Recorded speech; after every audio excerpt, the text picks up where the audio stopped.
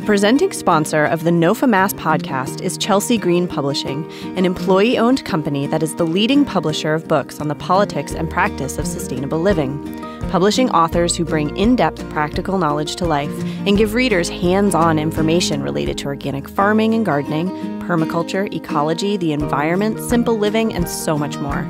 Enter code NOFA35, that's capital N, capital O, capital F, capital A, 35, at checkout on chelseagreen.com and receive a special NOFA podcast discount on your next purchase.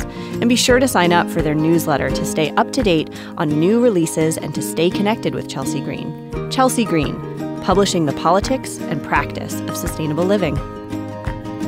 NOFA Mass and this podcast are also sponsored by you, our members. We couldn't do all of our work educating farmers and gardeners on sustainable practices, advocating for farmers and the environment through our policy, or create such a vibrant community without your support. Thank you so much.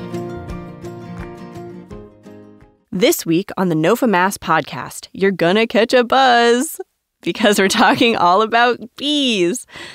What is the state of our bees 10 years after the colony collapse crisis? Can you truly have organic honey? I'll also give you an update on the Pollinator Protection Act and some tips about how you can help bees in your own backyard. We'll also be hearing my interview with the amazing Angela Roell, a beekeeper extraordinaire, and their journey to beekeeping and their upcoming workshops on apiary management. Also, their favorite queen bee name. Plus, this week's farm hacks and farm fails from you, our listeners. Don't go anywhere. We're gonna hive a great time.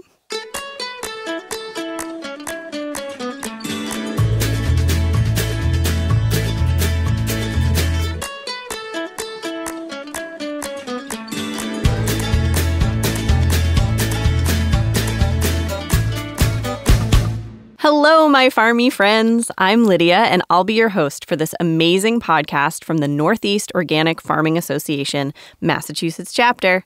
We're kicking off our podcast series with a buzz. I mean a bang. Are we at the pun limit yet? I hope not, because bee puns are sweet. Okay, that's my last one, I swear. Maybe. Okay, beekeeping is right up there as one of the oldest forms of agriculture. There is a cave painting outside of Valencia, Spain, that depicts a honey seeker from 8,000 years ago, and honeybees were kept in Egypt, and they even would put sealed pots of honey in with their buried pharaohs. In China, around 770 BC, there was a book written with sections describing how important it is to have a quality box for the bees to make the best honey. The ancient Maya domesticated and bred the stingless bee, whose great-great-great-grandcousins are still used in Australia today for their honey production. Our relationship with these amazing little critters has a long history, and we have benefited by having honey to eat, wax to work with, and pollinators for our crops. But have the bees benefited from us? Well, I'm sure you have heard about colony collapse by now. It's been about 10 years since we first heard about farmers finding their hives mysteriously empty of bees. Soon it was clear that it was affecting thousands of apiaries all over the country and that very similar things were happening to native bee populations and to the beekeepers in other countries. I remember being in college and writing a Facebook post along the lines of, "I never thought the apocalypse would start with bees." And though I was being a total drama queen, the loss of bees would be devastating as they pollinate 1/3 of the plants we eat. Also, a cup of tea without honey, come on. Anyway, after some scientific scrambling to figure out just what the heck was going on, it was determined that the bees were becoming cognitively impaired and unable to function as a hive or to forage for food. Scientists found that many different factors could be at play, but chief among these factors are neonicotinoid pesticides. They're used widely throughout conventional agriculture. Currently, U.S. hives are still struggling, with apiaries reporting a 28% colony loss over the 2015 to 2016 winter, and many wild species are declining. But fear not, my dear listener. There are ways the world is becoming safer for our little winged friends, and ways that you can help. 3 simple and powerful ways to help the bees, and my interview with Angela after this. The NOFA Mass podcast is supported by The Flexible Farmer, a massage practice in Hadley, Massachusetts that is dedicated to helping farmers and other hardworking folks recover from work-related injury. Visit them at theflexiblefarmer.com to learn more. And we're back. Okay, so we know we love bees, and we know that we have to take some serious steps to help them out, since things like pesticides and climate change are threatening their existence. Here are 3 things you can do right now to help make the world a more bee-friendly place. First, take action. NOFA Mass, along with Friends of the Earth and our legislative sponsor, Carolyn C. Dykema, developed the Mass Pollinator Protection Act. It requires that neonicotinoids be applied only by licensed or certified applicators. It limits the application during the blooming season to agricultural and horticultural uses only. And it establishes a special commission to investigate pollinator health, comprised of farmers, beekeepers, environmental activists, and scientists. The bill is called H2113 and has now moved to the Ways and Means Committee with serious momentum. With our continued efforts and your help, we can get it over the finish line in 2018. Learn how you can help by going to nofamass.org and under the Programs tab, click on Policy. Second, you can increase the bloom. Whether you're a farmer with access to tons of land, a gardener, or you just have a window box, you can help bees survive by using whatever space you have to plant blooming flowers. Bees need 250 pounds of nectar to survive a winter. Pounds, you guys. Think about how small a bee is. And the more flowers for them to forage, the better. You can plant them as row breaks between fields or garden beds. You could till up a little slice of your lawn to plant, or even grow some in a 5-gallon bucket on your porch or your stoop. Look for flower seeds and starts that are wild or native, because these are the ones that bees love to love. And if you plant many different types that bloom at different times of the summer and fall, you'll feed even more little buzzers. Third, support your local and organic apiaries.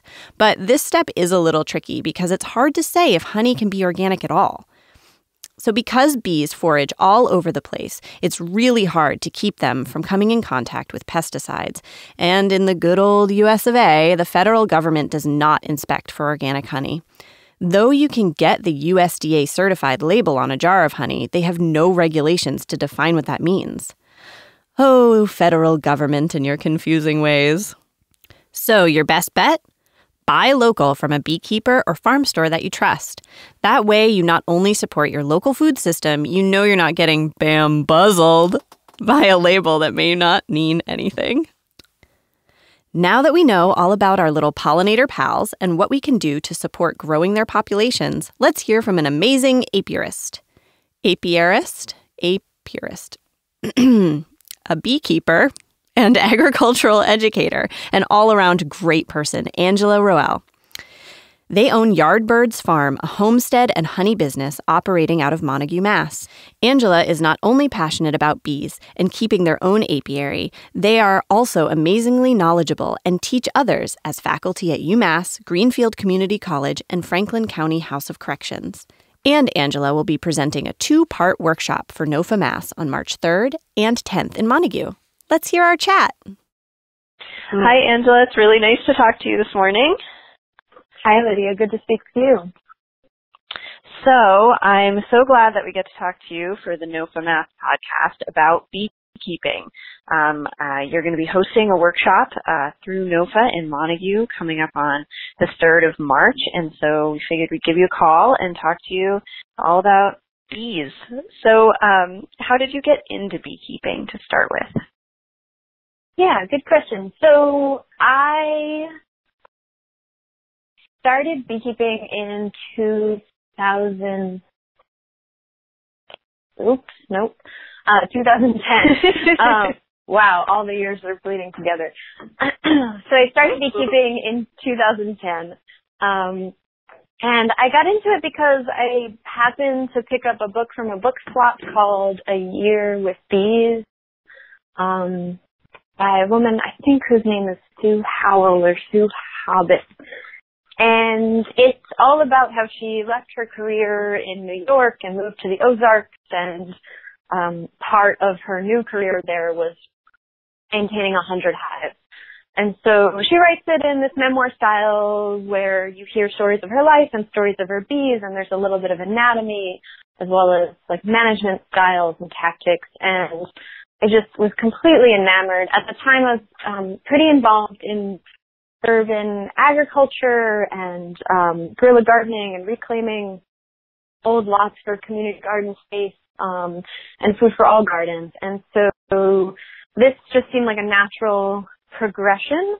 And I went to a beekeeping meeting that was sort of just a gathering of minds, of beekeeping minds and interested parties in beekeeping at my friend Jean-Claude Barouth's house, who actually used to be a NOFA board member before he moved back to France to be a full-time beekeeper. And Jean-Claude became my mentor and friend and really guided me in those first steps in backyard beekeeping.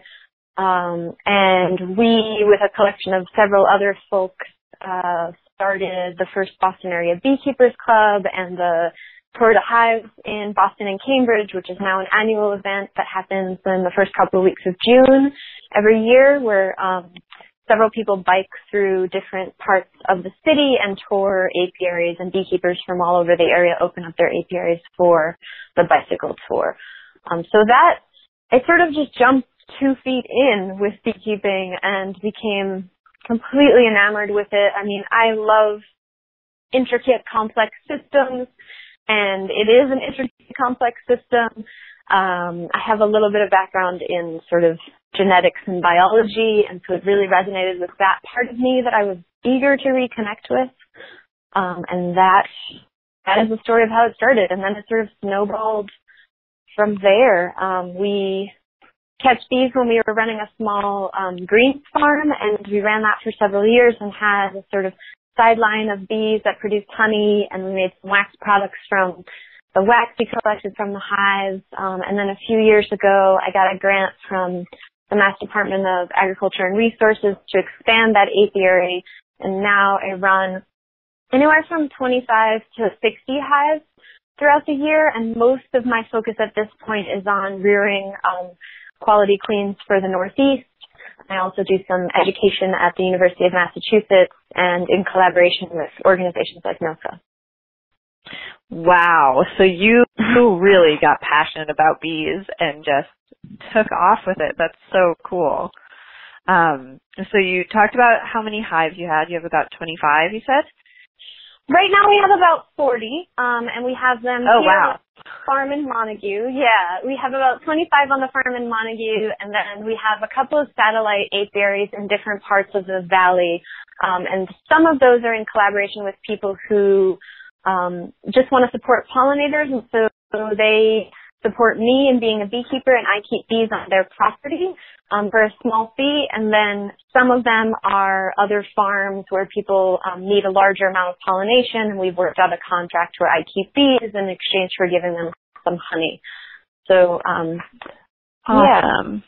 Yeah. So building community along with building your own apiary. Very cool. So what made you want to take an organic approach to beekeeping?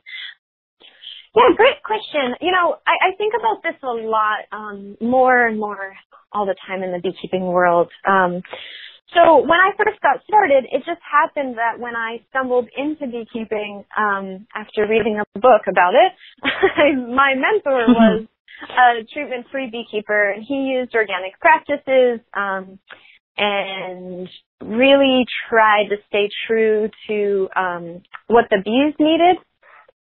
He also did some treatments for varroa. So varroa is a mite that feeds off of the lymphatic system of honeybees, and it's really intense pest that really can knock down the health of hives.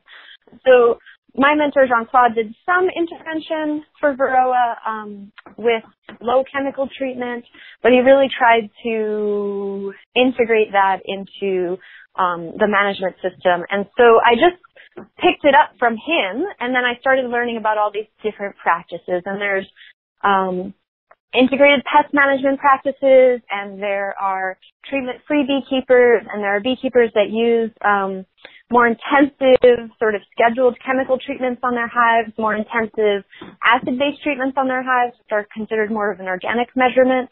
And for me, being a person that grew food and grew food for community, it was important that I worked with my bees in that same way. And so I do use some acid-based treatments on my hives, but I try to keep my treatment measures low. I always test for Varroa and keep track of the pests that are in my hives, and then I react to that based on what my different yards need. And sometimes that means I need to apply treatments, and sometimes it doesn't, but I never just sort of blanket apply treatments because I don't think that it's best for the vitalities of the hives. And I would love to be in a space where I can move to being completely treatment-free, but that takes time and knowledge and the cultivation of healthy bees that can survive in our ecosystem. And so it's really hard to just start off as a new beekeeper and be completely treatment-free. But that is sort of the golden nugget that we hold out here at Yardbirds, is to be able to move towards that. Yeah, and so how do you choose what farms you bring your hives to? Do you ever bring your bees to a non-organic farm? Do you bring them to IPM farms? Do you have to kind of go through a checklist of what your bees are going to be encountering whenever you bring them outside of your own farm? You know, it's really tricky because it's not just the farm that I bring them to, but what's also going on around that farm, because bees forage anywhere. I mean, they can forage 3 to 8 miles, but typically you're thinking in a 3-mile radius that bees are going to be foraging. And so you have to know what's happening, not just where you are, but what are the windbreaks that could, or the lack of windbreaks that could impact pesticide drift from one farm to another. What are the chemical applications that are happening on that farm? What are the practices that are being used around chemical applications to ensure that they're not drifting or being sprayed from too high up so that those chemicals are getting everywhere. I always really try to visit a site a year before and a couple of times that year so I can look for things like native pollinator presence and the health of wildflowers at a farm. I don't bring or keep my bees on conventional farms. I mean, I think partially it's really just that I don't run in circles where I would be asked to bring my bees to a conventional farm. But I do talk with and negotiate with people who need pollination services, who are integrated pest management farms as well as organic practicing farms. And we just have to have an ongoing conversation about what practices they're using, when they're applying chemicals. And it's really crucial that that conversation continues to be open, because I need to react or move bees if they need to do something for their farm's vitality that could have an impact on bee health. Yeah, totally. And so you mentioned different times of the year and different seasons. The farm will need to do things, and you'll need to do things for your bees. So in the cycle of the year, what do you need to do during each season? Kind of like top 3 things or bullet points that you need to do to keep your bees happy and healthy and be able to maintain that vitality in your hive. Yeah, so in the Northeast, we have a fairly short beekeeping season, and so in the springtime, it's pretty vital that you make sure your hives have enough room so that they don't swarm. You feed them if necessary, because our springs have been starting later and later in New England, and so it's really important that they have supplemental feed if there's not good forage out, like if it's a really rainy spring or really cold spring. So those are 2 big spring things. In the summer, making sure that there's room enough to spread out the nectar to dehydrate it into honey is really important, because you don't want your hives to get honey bound, which is when they pack honey into the center where the queen would typically lay eggs. And if that happens, then the hive will swarm unnaturally and you'll lose half your hive. And then the other big, important, huge thing is always testing for mites at different times in the year. So I typically test in the spring, the summer, and the fall, so I can make informed decisions about treatments and track mite levels throughout the year. And then obviously in New England, winterizing hives and making sure that they have everything that they need to stay dry and warm through the winter is really crucial to survivability. And how do you do that? Keep them dry and warm in a New England winter? Yeah, so we wrap our hives in something called Reflectex, which is like a silver bubble wrap. Looks like a bee spacesuit. We wrap that all day. It's really funny. All the hives here on the farm right now like little spaceships. So we wrap the hives in that. We make sure they have an upper entrance and a lower entrance so that airflow can move through the hive. We put rims on the top in case we have to feed our bees, so we can add feed to the tops of the hives easily. And we make sure that the inner cover is well insulated. Some beekeepers also put in a board that helps draw moisture, because sometimes moisture will pool on the inside of the inner cover. I do that with my larger hives, but not with my smaller hives. And the only reason I don't do it with my smaller hives is I just don't have the time. So ideally, you'd be able to put a moisture board on top of each hive. Mm-hmm. And so all this love and care and work for these little communities of bees making honey and wax, how do you collect those products, and then what do you do with them? Yeah, so we do honey in two ways. A couple times a year we do a call out to our customers, and we take orders for comb honey, which is honey that we cut straight from the hive, from the honeycomb. And that's a fairly simple process. We take our orders, we get out our tables, we cut our honeycomb, and we pack it in wax paper, and then we deliver it to our different customers or have them come to the farm and pick it up. And then we also do honey extracted, which is the liquid form that you typically see in the bottles at the store. And for that, we collect our honey twice a year, once in the summer and once in the fall. And we extract it using a radial extractor, which spins. So you cut the wax cappings off the top, and you put the frames inside of this giant spinning machine, and it spins the frames around, and all of the honey sticks to the outer walls of this machine and then drips down into a holding tank underneath the machine. Whoa. So hugely laborious and time-consuming process. And we sell our honey at a couple different places. We sell it to Belly of the Beast in Northampton, the Five-Eyed Fox in Turner's Falls, the Alvastone in Montague, and there are pretty consistent wholesale honey customers, and we also sell our honey straight from the farm for pickup on on Fridays and Saturdays. And we do a couple of holiday markets, usually in Northampton and sometimes in Boston, and that is basically how we move our product. Wax I sell wholesale to people who make cosmetic products, and I also make a couple of different types of like body balm and body butter. But over the years, we've really moved away from that because there's so many great herbalists in the community here that it actually behooves us to sell the wax over the product. Interesting. Yeah. So, you mentioned that you have pickup days at your farm. So where can people find you? Where is your farm? Yeah, we are in Montague. We're right down the road from the book mill. And our farm is at 258 Greenfield Road in Montague. So if you're on the same street as the book mill, you come all the way down until the street dead ends. We are the last house right there. Wow. That's yeah. I know, it's really wonderful. So I just want to quick wrap up with who should come to your first of two workshops, and first and second, starting on March 3rd about beekeeping. Like, who should come? What will you cover? Kind of like a quick synopsis of what that's going to look like and the information you're going to be giving.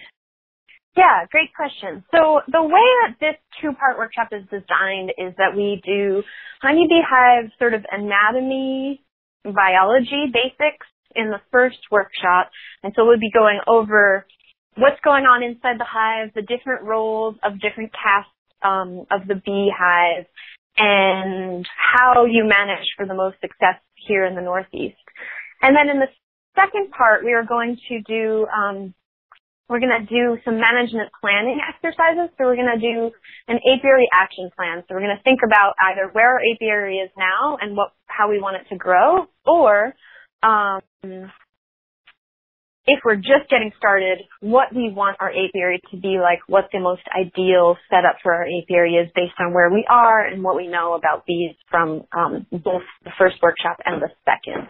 And then we're going to sketch out that plan. So it's really great for beginners to start this way because you'll learn about anatomy and management, and then we'll think about, okay, what do we do next? So it's not just like, here's a brain dump of information. Good luck.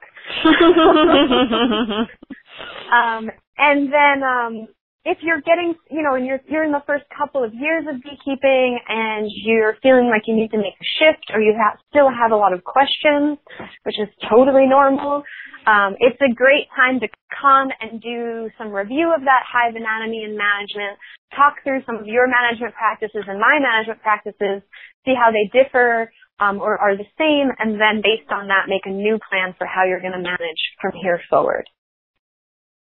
Awesome. That sounds like it's going to be really helpful for a lot of people who are interested in apiaries and beekeeping. So again, your workshops are going to be happening on March 3rd from 9 to 1 and March 10th from 9 to 1 at the Montague Common Hall. And you can find more information about that on NOFA's website, nofamath.org. /events. And I only have one more question for you, and that's something I have felt myself my whole life, is that bees are just startlingly cute. And do you have any, do you give your bees names or your hive names, or do you do any of that? Well, naming each individual one would be a lot, because there's, anywhere from 30 to 100,000 of them. So that could take most of the summer. Yeah, that would be a lot of naming. Yeah. And they're pretty hard to tell apart.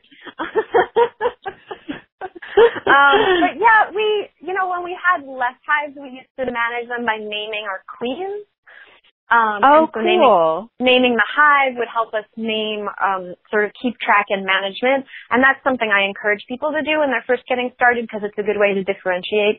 Now, because we're doing more breeding, we have different lines, and so we actually use color coding to keep track of the different lines of bees that come from mother queens that we've worked with from the breeders we purchase from. Oh, cool. And so what's your favorite queen name that you've ever had? Oh, one of my best ones was Alexandria. I remember. Ooh, very royal. Yeah, very royal. I think that queen is 5 or 6 years. She was pretty impressive. Oh, that's so cool. Angela, thank you so much for taking the time to talk to me today. I really appreciate it. And again, everyone can check out your workshop on the NOFA Mass website, and we are so excited to be hosting it. And I hope that your spring is wonderful and dry, and that all of your hives flourish. Thank you so much, Lydia. Take good care. You too. Bye-bye. Bye. It was so nice of Angela to humor me with that last question. If you want more information about Yardbirds Farm and Angela's apiary, head over to yardbirdsfarm.com. And don't forget, how could you forget? I mentioned it like a million times in the interview, but don't forget, their 2-part workshop on all things bees, March 3rd and 10th. And for more info on that and to register, go to nofamass.org. Okay, friends, it's time for this episode's Farm Hacks and Farm Fails. This is the part of the show where you get to call in and share what you did this week, month, or season that was just pure genius, or to lament about something that went a little sideways. Let's have the bad news first. Hi there. I'm calling with a farm fail. It was Christmas vacation the last couple weeks, and it's been very cold. I've been home at the farm, but I have been deliberately trying to be on vacation and not really check in on what's going on the farm. And we had probably, 4 or 5 tons of different root vegetables in a storage. It's an insulated truck body that has sometimes gotten a little frozen when it gets real cold. Temperatures have been below 10 degrees for about a week and a half now, and I just kind of didn't check in on it and see what was going. And I've got all those root crops are now frozen solid, and I hope that they're going to be okay. I've got a little heater in there and trying to thaw it out, so we'll see how that goes. Thanks, bye. Oof, that is a wicked bummer. Maybe you need to hook up with like a local juice bar. I wonder how many carrot smoothies that would make. Okay, on to the good news. Our farm hack. Hi, Lydia. I'm calling with a farm hack. It was an unintentional victory that we had this year. For the last 2 or 3 years, we've been spreading wood chips everywhere on our farm. And lo and behold, this past spring, wine cap mushrooms sprung up everywhere where there was a little shade and a lot of wood chips. So at our place, we found them particularly underneath our rhubarb, which has nice big leaves for them to hide under, and also in our black raspberries. So it was a wonderful harvest that we had. We dried pounds and pounds and pounds of them just because we put wood chips down under those plants and let them do their thing. Yes, that is so amazing. Good work, wood chips. Yay, mushrooms. If you have a hack or a fail that you want me to play on the show, call 413-345-5349. That's 413-345-5349. And leave your story after the beep. Thanks for listening to this week's NOFA Mass podcast, hosted by me, Lydia Irons. Hope you learned something new about our little pollinator pals, bees. And for more information on the topic of today's show or to become a NOFA member, head over to nofamass.org. You can also find NOFA Mass on Facebook and this podcast on iTunes, Stitcher, or wherever fine pods are found. We record this podcast at the amazing Northfire Studio in Amherst, Mass. See you next time. In China, around 77 BC, okay, sorry. There was a book written with sections describing. Nope, I can't do it. That's too dumb. I know. Just don't. That can be our blooper. Ooh.